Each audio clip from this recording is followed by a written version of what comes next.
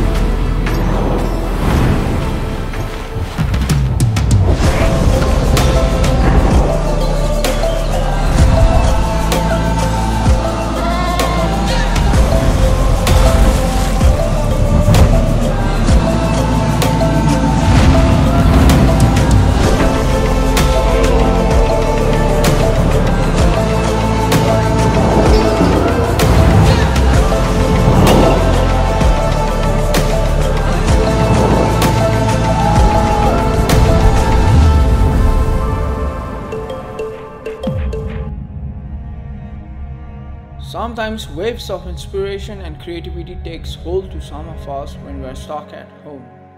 To prevent creative burnouts is to find little spot along the way to toss a little bit of fuel into the creative fire and getting creativity and inspiration to reset back. That's what this little sunrise mission and these morning walks are for me. And this is how it started.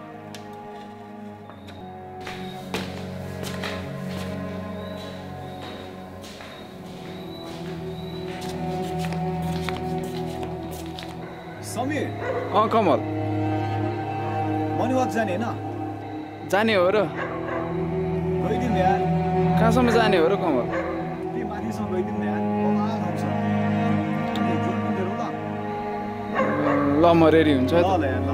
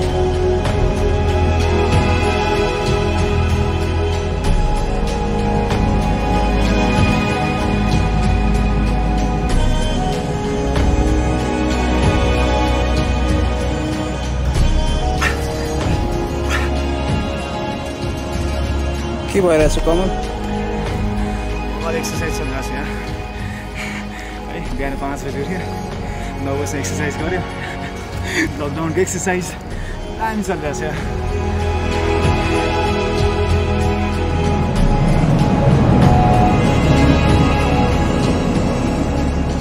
मलाई चाहिँ personally fitness एकदमै मनपर्छ होइन किनभने मैले 3 वर्ष भयो मैले यस्तो अलिअलि गर्न थालेको अनि त्यही मलाई मेन्टली पनि एकदमै स्ट्रङ बनाउँछ जस्तै फिजिकली त हामी फिटनेस गरेपछि फिजिकली स्ट्रङ त भइहाल्छ होइन त्यो अनि त्यसपछि मलाई चाहिँ मेन्टली पनि एकदमै फोकस राख्ने जस्तो गरेर हुन्छ अनि आई थिङ्क फिटनेस एकदमै इम्पोर्टेन्ट हुन्छ जस्तो लाग्छ मलाई चाहिँ